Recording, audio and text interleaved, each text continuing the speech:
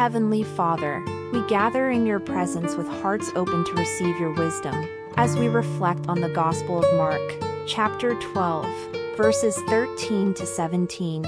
May your Holy Spirit guide us in understanding the profound lessons within your word.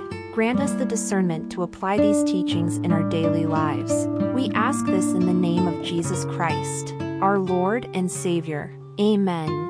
Later they sent some of the Pharisees and Herodians to Jesus to catch him in his words. They came to him and said, "Teacher, we know that you are a man of integrity.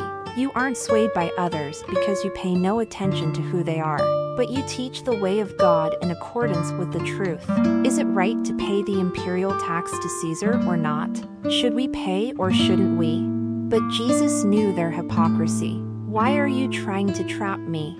he asked. "Bring me a denarius and let me look at it." They brought the coin, and he asked them, "Whose image is this, and whose inscription?" "Caesar's," they replied. Then Jesus said to them, "Give back to Caesar what is Caesar's and to God what is God's." And they were amazed at him. We offer this prayer in the name of Jesus Christ, who taught us to navigate this world with wisdom and grace. Amen.